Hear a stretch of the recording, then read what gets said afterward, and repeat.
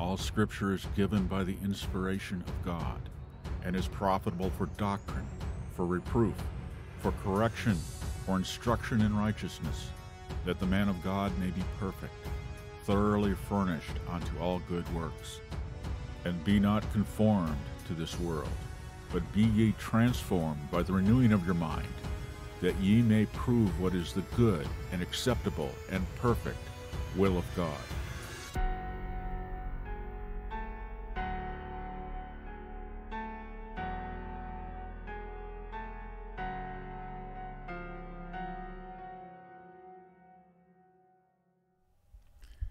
Welcome to Thinking Biblically. This is the 5th day of September in the year of our Lord 2023.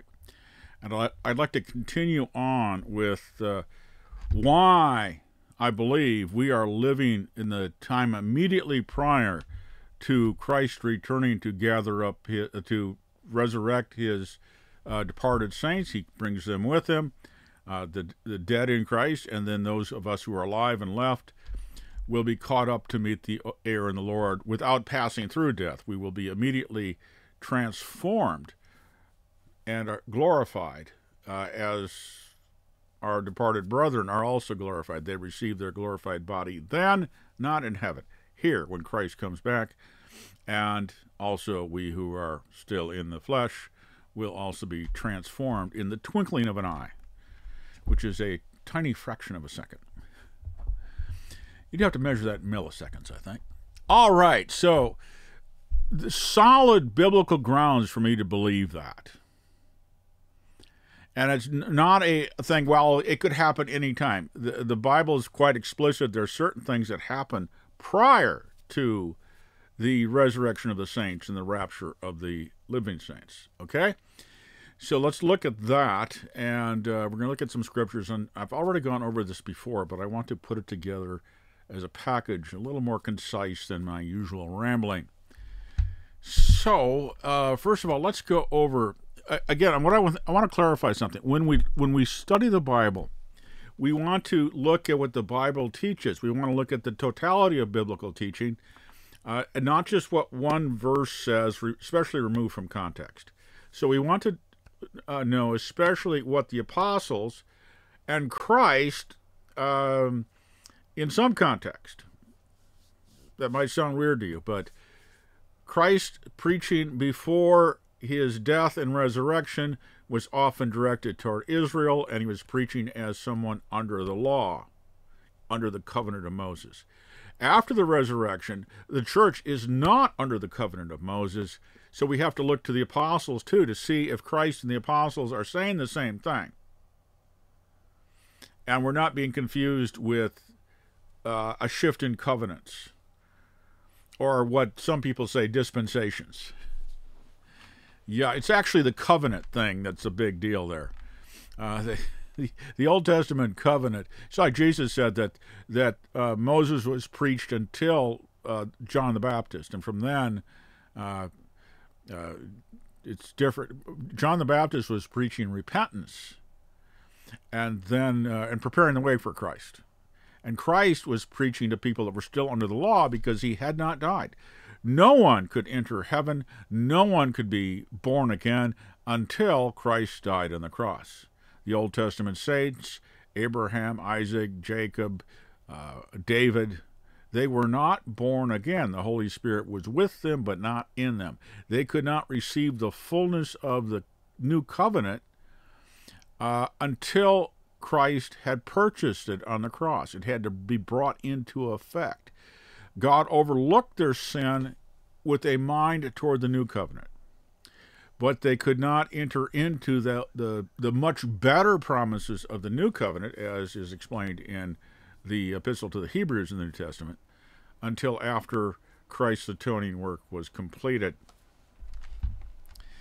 which is absolutely essential because that removed the separation, especially from God's point of view, that as long as we were still in our sin and that sin hadn't been atoned for, or in other words, as long as, even though God was inclined toward us in his love and mercy and grace, because that's God's nature, But that's not all of God's nature. God is also holy and righteous. His justice is the same as the word righteousness. So his justice and his holiness demanded punishment for sin. It demanded his word be fulfilled. The wages of sin is death. The day you eat of that tree, you shall surely die. And he did. Adam died spiritually. So God had to reconcile himself to man somehow by taking sin out of the way so that he could show grace and mercy to sinners on whom he was intent in saving. He was intent on salvaging his creation from the mess Satan, his adversary, had brought in through deception, although Adam wasn't deceived. Adam knew what he did. Knew what he was doing when he did it. Eve was deceived, Adam wasn't. Okay, so Jesus, a little bit of a rabbit trail there, but important. We need to learn how to read the Bible properly. Always read it in context, and that also means the context of the whole. But we have to keep in mind things like covenants, the old covenant, temporary covenant of Moses, and the new covenant, the eternal covenant of Christ, and when that came into effect. If you don't keep that right, Jesus can be preaching the law to the Jewish nation, and you think that applies to you. Well, it doesn't directly, put it that way. We're not under the law if you're in Christ. So if you reject Christ, the people are damned, not for sins they committed, but for rejecting God's salvation. God paid for the sins of the entire world when Jesus Christ died on that cross. But if you reject that, if you don't receive God's free gift of salvation that exists in Christ, and the free gift of eternal life that exists in Christ, if you refuse Christ, well, you get judgment. Because you've rejected that. That is a far worse sin than anything else you can do. Okay, so let's go look at what the Scripture says. Because I've come to the conclusion that what has been commonly taught for over 100 years in the United States, dispensationalism and the secret rapture and all this stuff, and an antichrist coming, an individual, and he will take over the world, and all these things, perhaps is not actually taught by Scripture. I will give it a possibility, okay? I certainly can be wrong. But if you look at the totality of what Scripture teaches, it doesn't seem to correspond with what a lot of this other teaching. They have a preconceived notion, and they're reading it into Scripture often. So let's look at, and what I'm looking at specifically is two very important signs that the Bible says will occur prior to Christ's return to gather his saints together, both those who have passed on and are in heaven with him today, and the living saints. The resurrection / rapture. A lot of people have bad ideas about that, but so things have to happen. Now, that's commonly rejected of dispensationalism, which is very common in the United States among evangelicals and fundamentalists. Evangelicals broadly, Pentecostalists, and that all pretty much agree on this, is that Christ will secretly come for his church, and then the tribulation, everything comes after that. After the church is removed, then the rest. They simply haven't read the Scripture carefully. And some of their ideas come from a young lady who had some dreams, and they twisted even those. The people that were responsible for some of these teachings were themselves, well, not the kind of people I would listen to. Men like John Darby and C.I. Scofield. They had personal issues besides doctrine. And if a teacher himself doesn't exhibit godly character, the fruit of the Spirit, we probably shouldn't listen to what they're teaching. If they're exhibiting the works of the flesh, we probably shouldn't listen to what they're teaching. the love of money or idolatry or sexual perversion or all these things. We should not listen to what they're saying because they aren't even if they are a Christian, they are walking in the flesh, and we should not regard them as reliable sources. Only the Scripture is reliable objectively. Going someplace else to outside sources beyond the Scripture is an invitation to destruction, to terrible consequences. You are putting yourself out as bait for Satan. Oh, look it, there's another one. Let's get him. Like flies to a dead carcass. So we're going to talk about not Christians so much, but the world. And the explosion that's taking place, the explosion of lawlessness. Just look at some of the videos on YouTube by people that have gone back to where they grew up or something, the cities in Oakland, LA, San Francisco, Seattle, you name it, Portland, New York, Chicago, Boston, all these places, what the inner city now looks like. The core of the business district, not the inner city slums, but the inner city business sections. Boarded up, still boarded up, and flooded with homeless, people defecating on the sidewalks. LA even has a daily poop map on the internet so you can know where to walk, where you won't have to step in some stuff because it's too thick. This is just crazy. But we're going to look at the Bible predicts this, and this is a very important sign indicating that Christ will return very soon. In fact, this has to take place prior to his return. All right, so let's start with, we're going to look at multiple places that indicate this, and I might talk about some other ideas that aren't grounded very well in Scripture, that are probably deceiving people.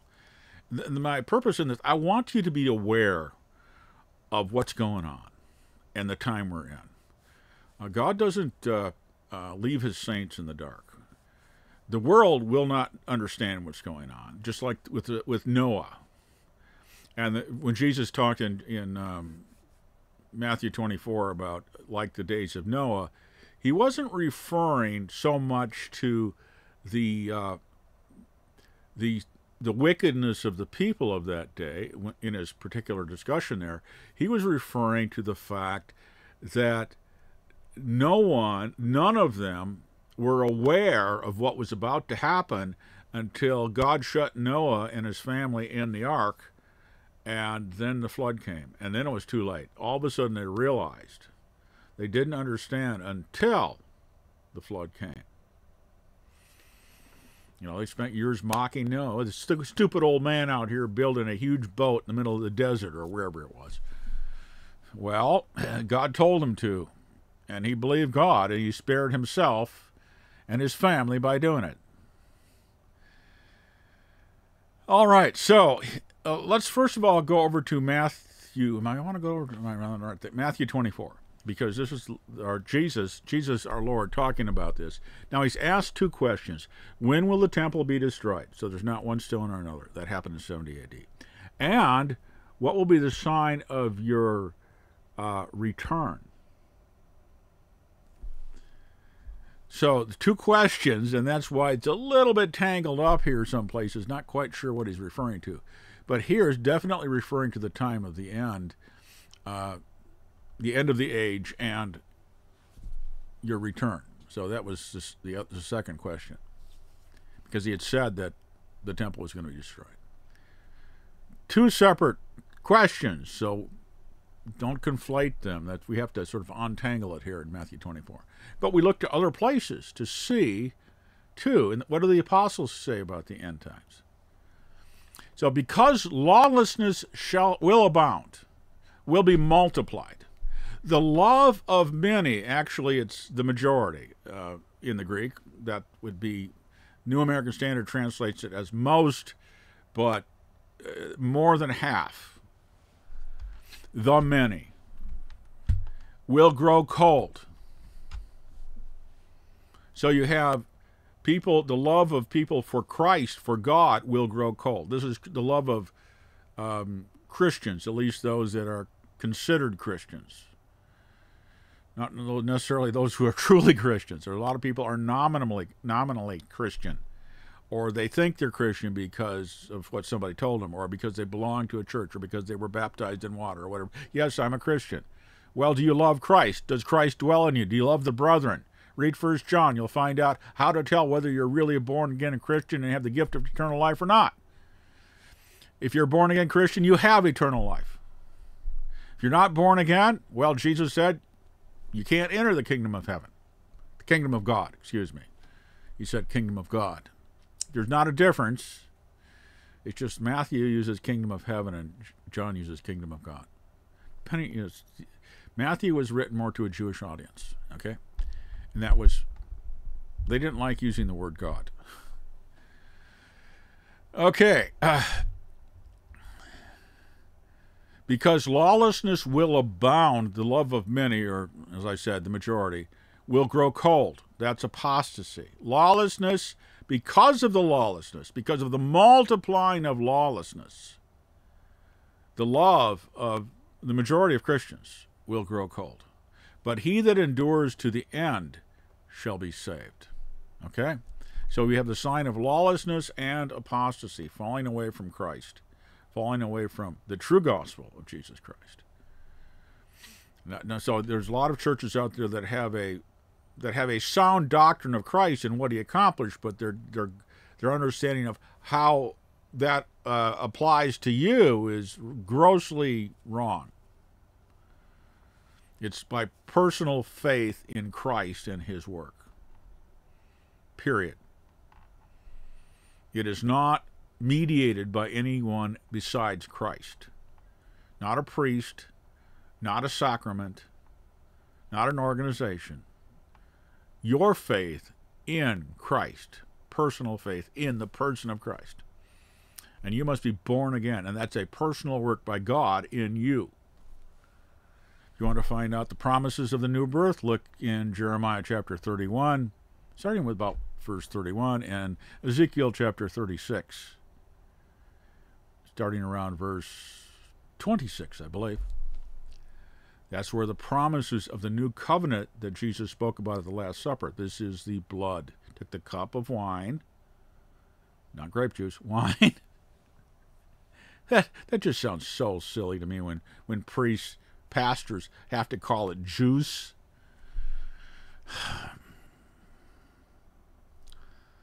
Foolish Americanisms. The American Holiness Code.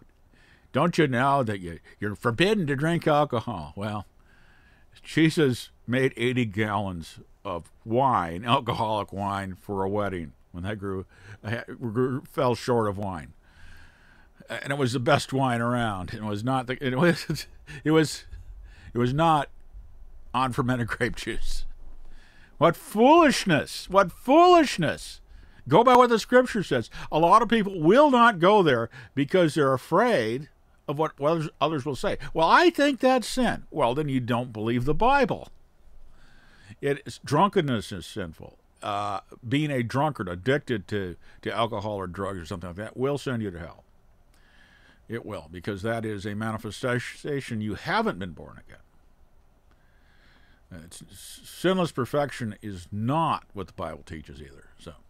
But because lawlessness will abound or be multiplied, the love of the majority will grow cold, but he that endures to the end shall be saved, to the return of Christ. He's talking to his disciples here, not to unbelievers and not to a general Jewish audience, to his close disciples. So let's go over to, now this is what Jesus says here, and now there's a section down here where it talks about the abomination of desolation and fleeing to Jerusalem, fleeing from Jerusalem into the mountains from Judea, and fleeing quickly. Now, that seems to have been fulfilled in 70 AD during the Roman siege on the city. There were Christians in the city. It was a Passover celebration. The Christians were aware of what Jesus had said, and there were signs. There was actually signs in the heavens, in the sky, indicating that it was, right happening now. And they realized this, and God arranged for the Roman army to leave there, and I believe go to the coast at Joppa to put down an uprising there where some Romans had been killed. I think officers had been killed by the Jewish mob. Deal with that first and then come back and resume their siege. And in that short period of time, the Christians left. Christians did not die in the siege of Jerusalem because they saw the signs and left. So this, the flight where he's talking about from Jerusalem and Judea, and the Romans were, waging war against the entire Jewish nation in the land of Galilee and Judea. So again, there's two questions that were asked: when would the temple be destroyed, and what's the sign of your return and the end of the age? So let's go over to another passage that talks about the explosion of lawlessness. And we are seeing an explosion of lawlessness today. This is 2 Thessalonians chapter 2, starting at verse 7 here. The entire chapter is talking about the return of Christ. But it says here, and I've got multiple translations on the screen, and the reason for that is there's some funky translation issues here. Translating from Greek to English, translating any language into another language is difficult. And the translator almost cannot avoid doing some interpretations and inserting things because the languages are often structurally different, especially Greek and English. Greek and Spanish, you wouldn't have much of a problem. Greek and English, yes. Because English is almost like a Creole. It's a mush language. It has all kinds of different influences in it. French, German. It's called a Germanic language. So it's not in the same family as the Romance languages of Greek and Italian and Latin, Spanish, French, Portuguese. They are in a different language family. I don't know enough about German other than they have very long words. But English is part of that family with a lot of influence from other languages. But the basic structure is Germanic, not unsimilar. Although overall, the whole European language family is one family, not similar. Unlike Eastern languages like Chinese, it's Indo-European language family. So some of the languages from the Indian area and that part is also related to languages like German and Latin, apparently. You didn't need to know that, though, did you?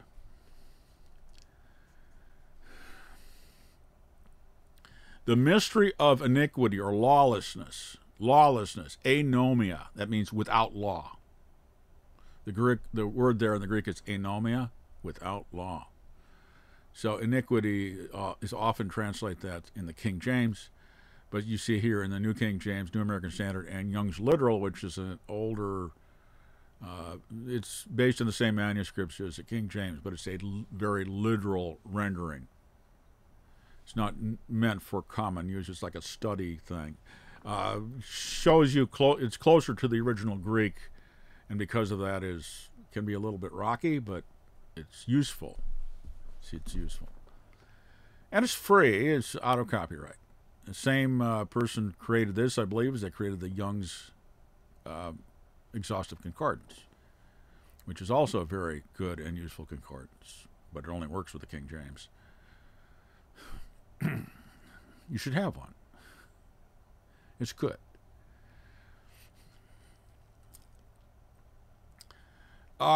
For the secret of lawlessness. The mystery is something that's now being revealed. It's something that has been hidden and not understood in the past, and now it's being revealed, particularly here. For the mystery of lawlessness, or the hidden nature of this, is already at work. This is the spirit of Antichrist, the spirit of Satan working in the children of disobedience. So this has been here for quite a while, since 6,000 years or so. And only he who now restrains, and this is why I want to look at this,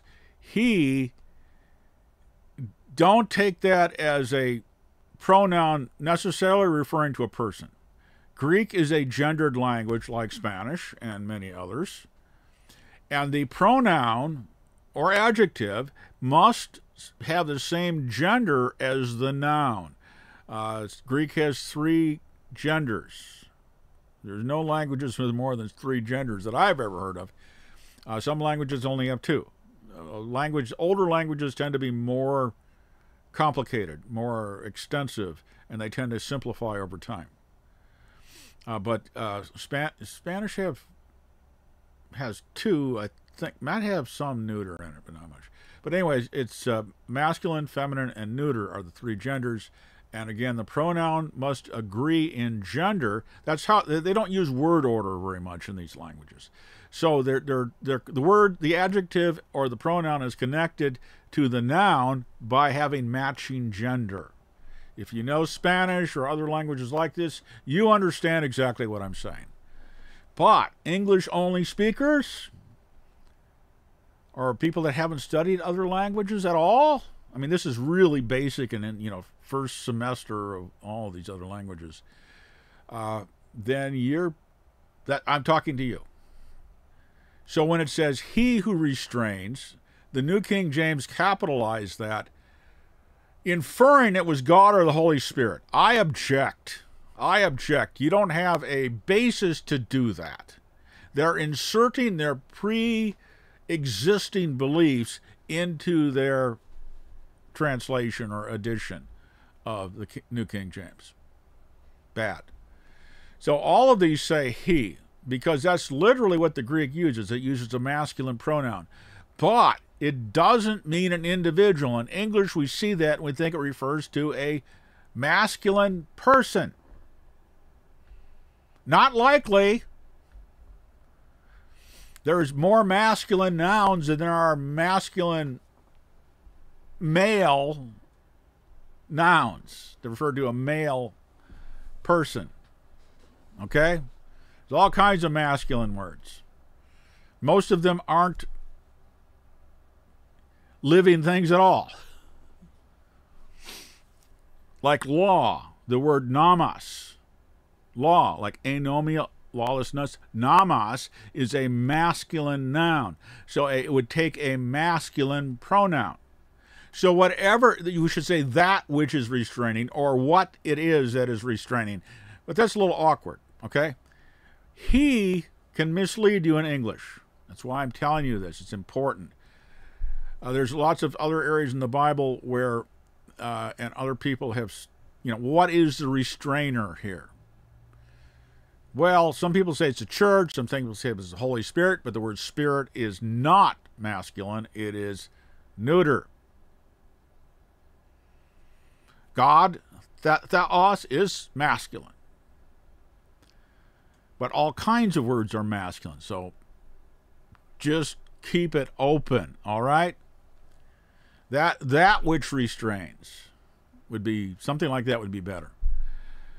Because of the problems in English and translating from Greek to English, okay?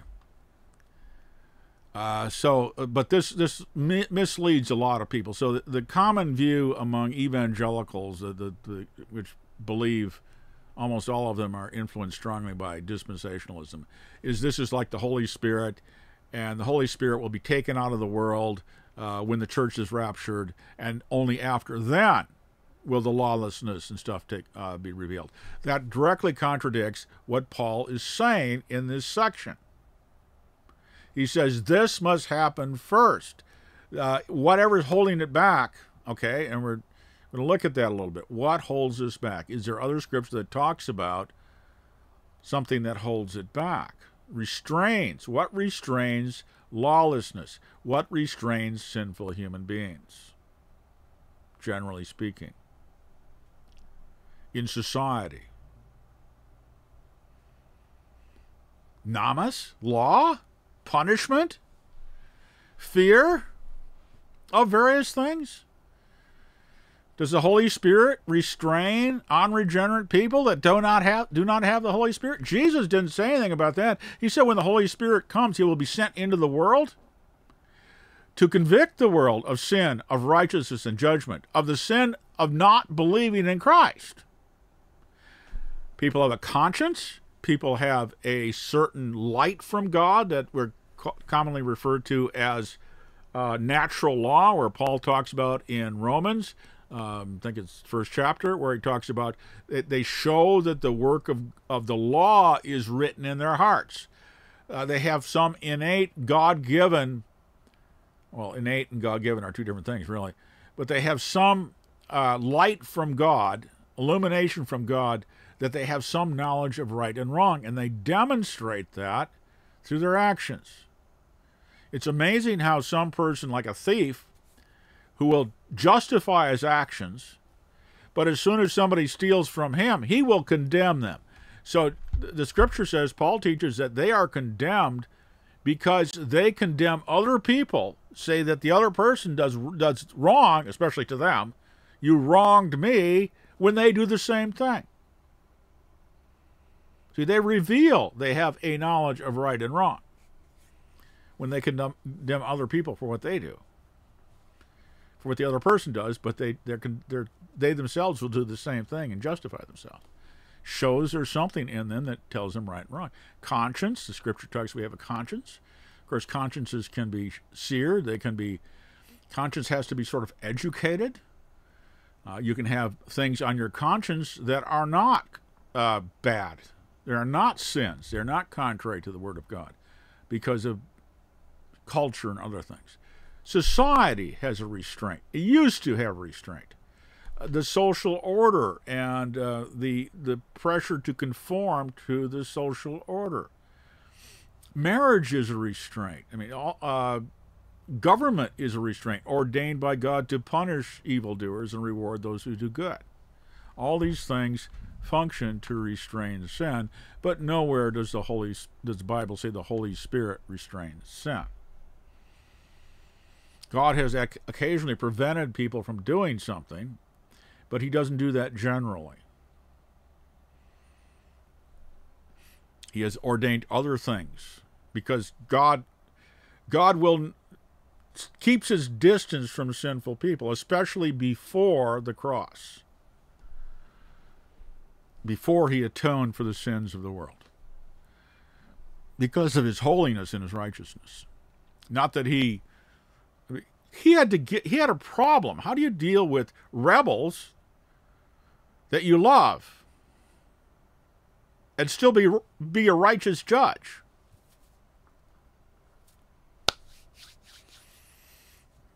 The way was the cross, sending his own son into the world to die for the sins of the world. So God was free to be both just, this is right out of the book of Romans, and the justifier of those who believe in Christ. He justifies sinners, the unrighteous. And he can do that only because of the cross. Okay, so here we see Paul's talking about this. Let's go down a verse. I'm going to go in this mode here. Then the lawless one. The word one is not present in the text. Again, this is a New King James issue. It might also be in some of the others. Then, let's see. New American Standard says, the King James said, then that wicked be revealed. Better than this. It's lawless is better. But the lawless one is not in the original language. It is not implied by the original language. There's no one there at all. It's a singular, but it's not. See, again, this is giving the impressions it's a particular person, when the Greek actually says the lawless.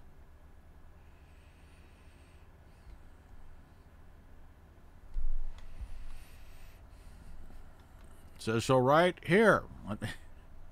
See, this says the lawless.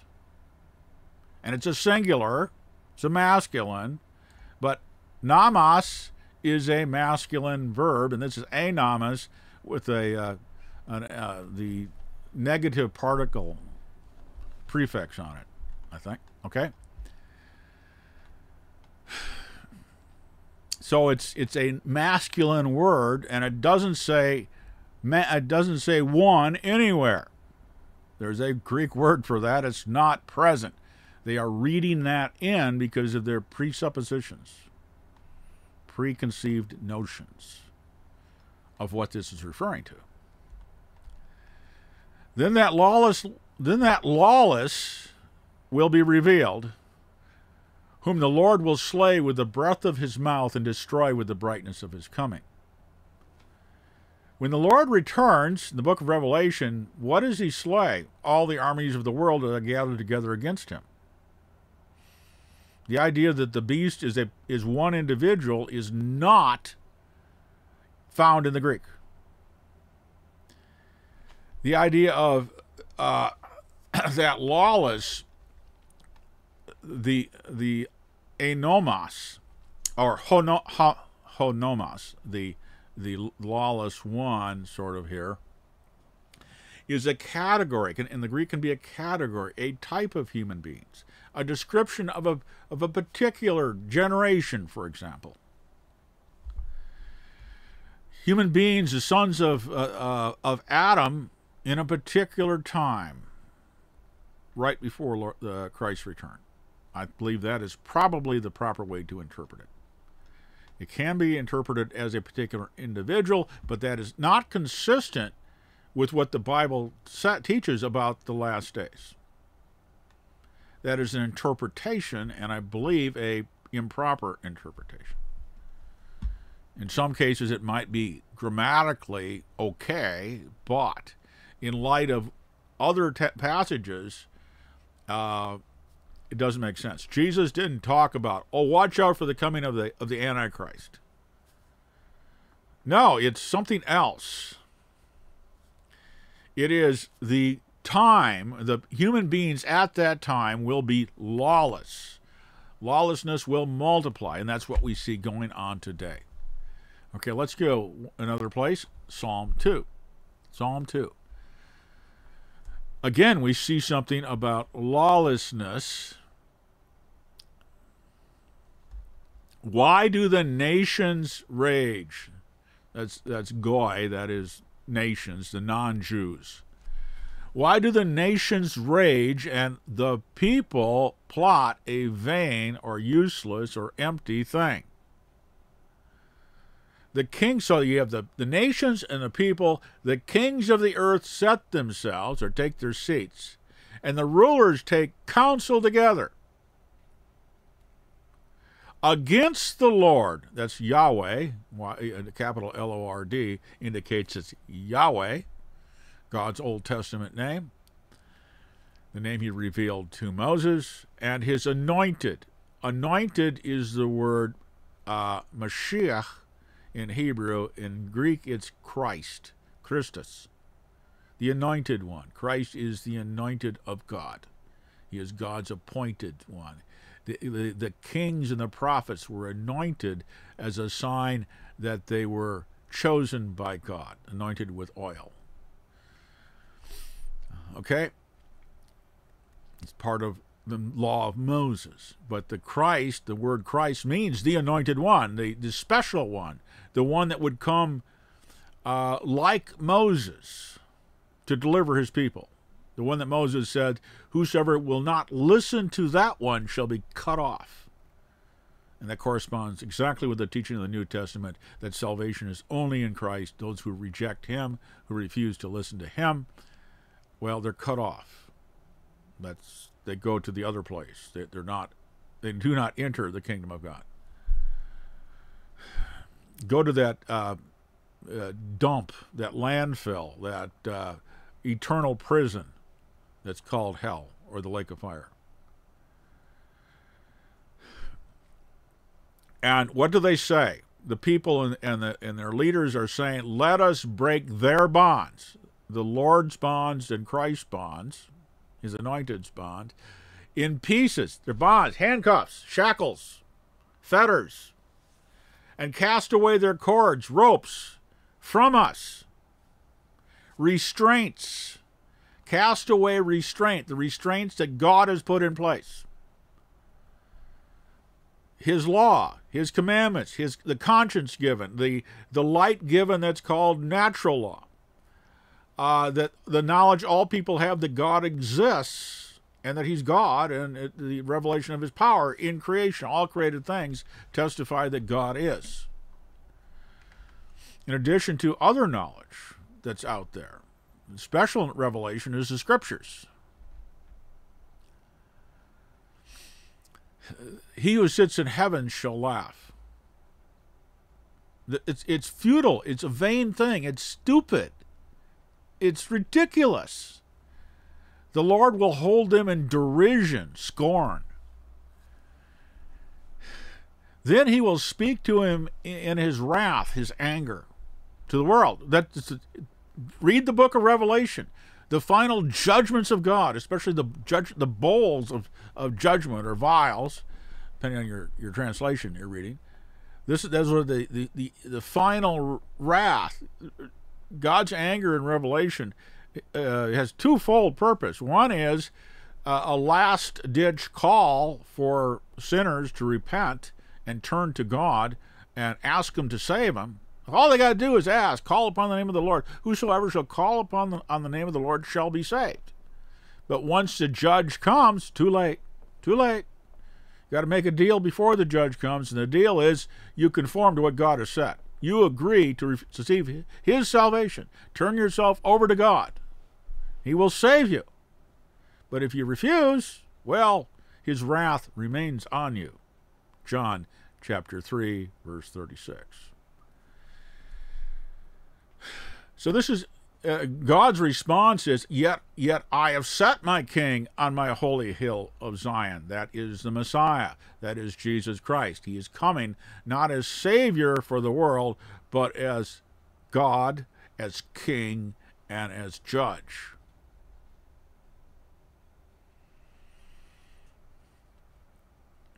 I will declare the decree. Now this is the anointed one. This is Jesus Christ speaking here, the Son of God, the one who is coming. The Lord had said to me, God the Father, you are my Son, today I have begotten thee. This refers to the incarnation, I believe. Some others have a strange idea of eternal begetting, but it says today. That is a time. The day he was begotten of Mary. Today I have begotten thee. Ask of me, and I will give you the nations for your inheritance, and the ends of the earth for your possession. Now this is 1,000 years before Christ. Turn to the book of Revelation, you'll find out how it comes out. You shall break them with a rod of iron. That's ruling in absolute power. The rod of iron is a display of the strength of the kingdom. Not something that can be broken very easy. No, Christ will rule in absolute power. You shall dash them to pieces like a potter's vessel, like a vessel of clay. They'll be broken. Therefore be wise, O kings. Be instructed, you judges of the earth. Serve the Lord with fear and rejoice with trembling. Kiss the Son. See, this is a revelation of Jesus Christ 1,000 years before Christ came. Lest he be angry and you perish in the way when his wrath is kindled but a little. Get right with God before Christ returns. In other words, blessed are all those, happy are all those who put their trust in him, Not in an institution, not in a sacrament, not in a denomination, but in Him. Salvation is personal. It's between you and God in Christ. Faith in Christ and what He did for us on the cross. Personally. It's a personal relationship with Him. It's not mediated. Our relationship with God as a son of God or child of God is mediated only by Jesus Christ and nothing else. He is the one mediator between God and man. None others. Mary's not there. The Roman Catholic Church is not there. Muhammad is not there. Joseph Smith is not there. Only Christ is the mediator. He is the only anointed one, chosen by God, sent by God, as Savior, and then coming as Judge. All right? So we see lawlessness here. Cast their cords, God's restraints. So it's plural, cords and bonds or fetters. Cast them away. We're going to get rid of the chains, and we're going to get rid of the ropes that bind us. We are going to party and do what we want with no restraints. And this is a prophecy of the return of Christ. He is coming as Judge. Not a prophecy of His coming as Savior, but as Judge. Okay, so we have in the Scriptures, in these three scriptural sections here, all three agree that before Christ returns, there will be this time of just lawlessness, where the nations and their rulers and those in power cast off restraints deliberately. Let us get rid of God's restraints. What are we doing? Getting rid of marriage, getting rid of the ordinance of creation, which is marriage, and even gender. Destroy that. Destroy everything. All the works of God. We're going to annihilate it all, and we're going to build our own world. God won't be invited. He's persona non grata. We're going to do whatever we want. Just children of Satan. Just having a party. Their last party. Their last meal before the execution of the sentence of God. Foolish.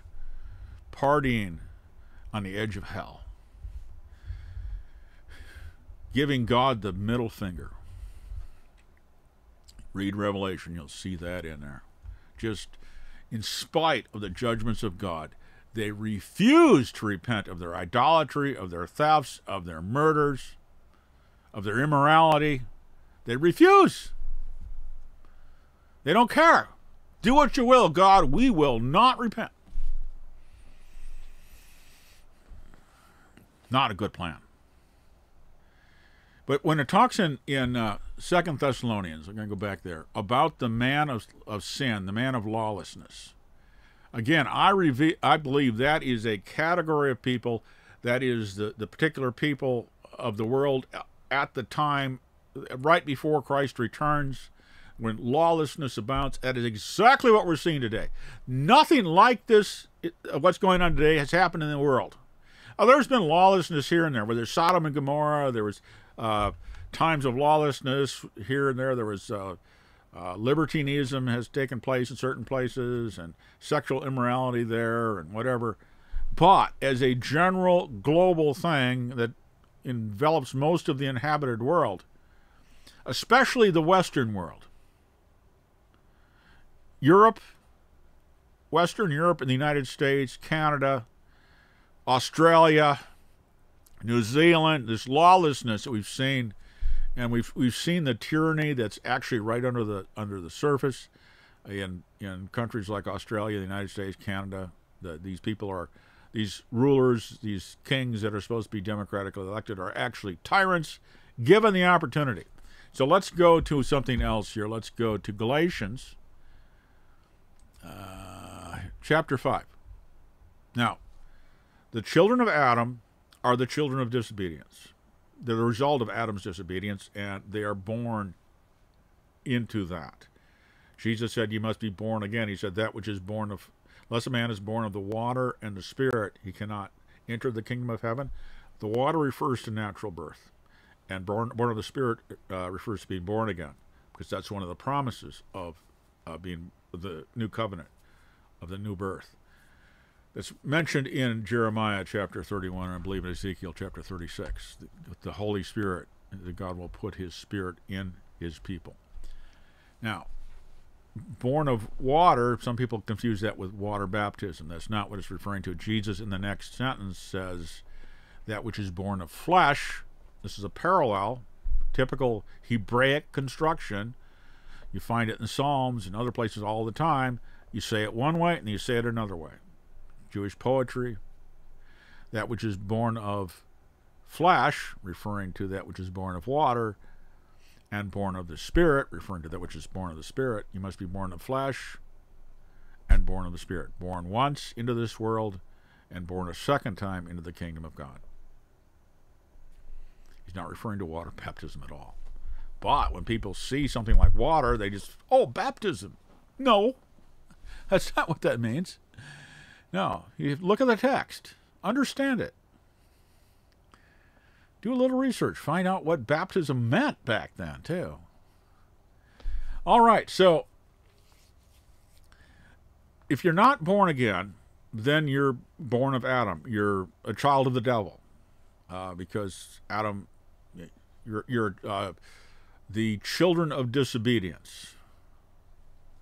And Paul in the New Testament, when it talks about the flesh, it's referring to what we get from Adam. We are born of him, and everything we receive from him, the Scripture refers to as the flesh, natural man, the old man, the Adamic man. He's the first Adam. There's a second Adam that's called Jesus Christ, which is of the Spirit, the new birth. Okay, so the works, the new man. If you're born again, you have a new creation in you, along with the flesh. The flesh is still there as long as you're in this body, so you can still do the deeds of the flesh, the works of the flesh. But the fruit of the Spirit is produced in that new man, and only in that. If you're not born again, there's no fruit of the Holy Spirit in your life. The Holy Spirit is not in you, cannot be in you, until you have faith in Jesus Christ and what he did on the cross. Because he can't dwell in that mess. No, he's holy, just like the Father is holy. He's righteous, just like the Father is righteous. And if he was to move into a sinful house, it would incinerate. What happened to some people in the Old Testament? Happened to Ananias and Sapphira in the New Testament. They just lied about their offerings. God put them to death. You know, when you're in the very presence of God, and because of the Holy Spirit had just been poured out, and it was so manifest and heavy, just like in the Old Testament when they were after they'd been delivered from Egypt, and they would sin and they would get these plagues. You can't mess around with God like that. And if you're not trusting in Christ's salvation, your sin is still all over the place. Still covered with that stuff. So the works of the flesh is what all the children of Adam do. Now, these can be restrained or not restrained. Jesus said to look at a woman and to lust after her is adultery. It says to hate someone is to be a murderer. What he's referring to is that the sin is conceived in your heart. So if you want to do these things and would do them if there was no restraint, you committed the act. It's the same as committing the act. God sees the heart. People look on the outside. Now, a person may look on a woman to lust after her and not follow through with that for all kinds of reasons. But to desire to, if you had no restraints and nothing holding you back, you would do it. That's what Jesus is saying. It's just the restraints that prevent you. So you're still guilty because that's what you want to do in your heart. Okay? So these works of the flesh, People that are restrained will generally not do them.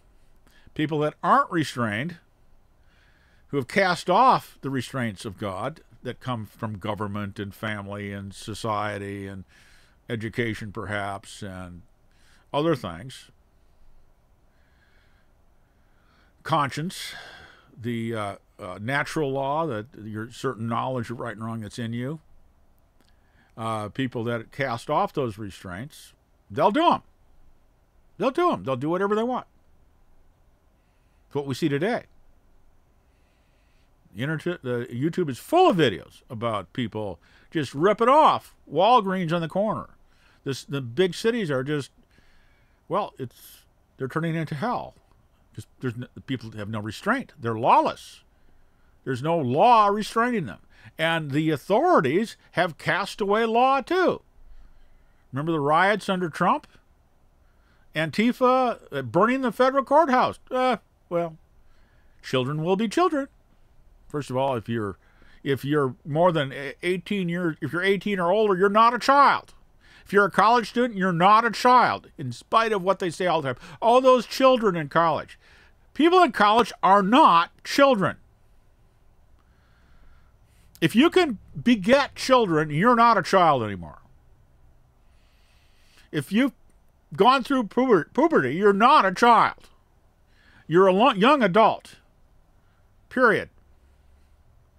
But the society now wants to coddle you. They cast off restraints. They cast off punishments. Oh, let's get rid of the police. Let's defund the police. Let's make shoplifting a non-thing. We'll just remove all the penalties for drug abuse. They're doing that. Remove all the penalties from divorce. Remove all the penalties from abortion. Remove all the penalties from everything. Go do what you want. That's where we are today. The leaders have assisted the people in casting off all the restraints. Don't you dare mention God. That's where we are. The days of lawlessness are here. Lawlessness is exploding. And it will not stop. This is a sign that has never been fulfilled in the past on any kind of a broad scale. It's going on today. And because of Jesus said, as a consequence of the exploding of lawlessness, many people that would normally call themselves a Christian, be nominally a Christian, maybe because they were raised in the church or something, but have not actually been born again, they're falling away. Because they don't want to suffer persecution, tribulation, which is pressure. See, the world is putting pressure on all of us, on Christians. Have you not noticed? They want us to conform to their crazy party, like that Burning Man party out there that God rained on. Put their fire out. Ha! Gave them 3 inches of mud to walk in. I think that's a hoot. You want to stick your finger in God's eye? Well, watch him stick his finger back.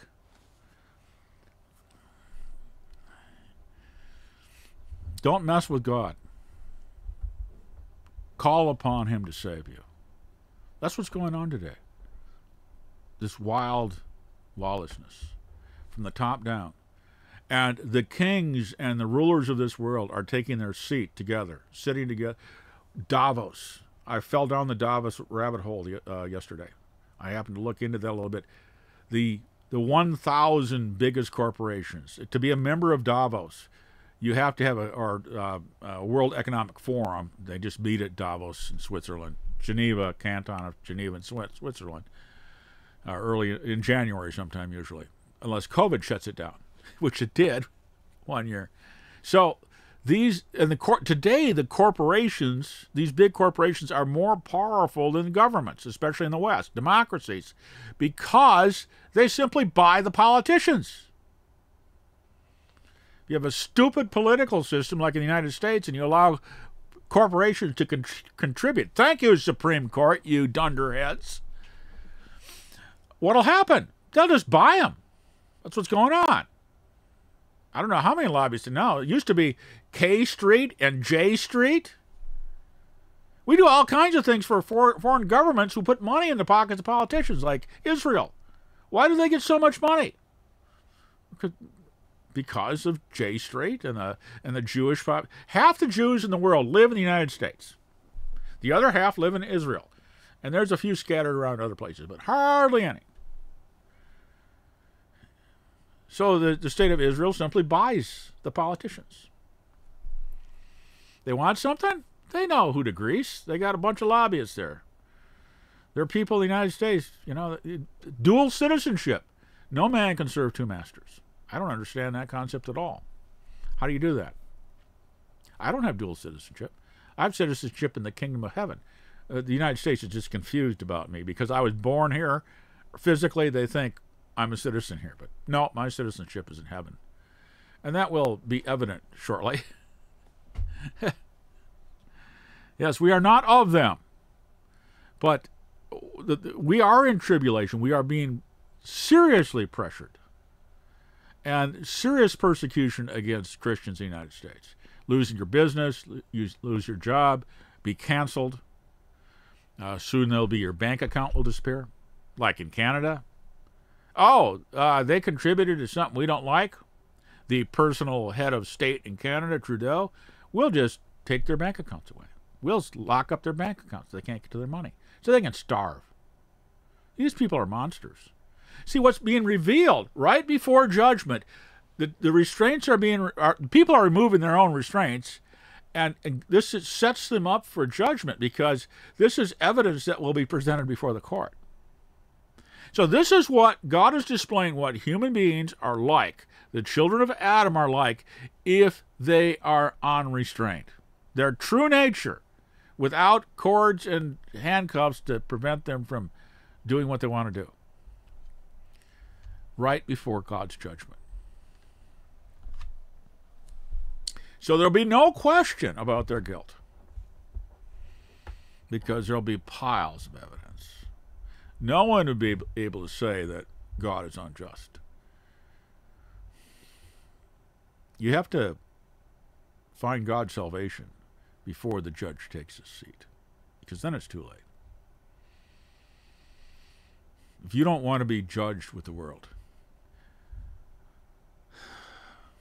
you've got to accept the terms of the King who is the Savior now, while the offer still stands. So it will not stand forever. Once Jesus Christ comes,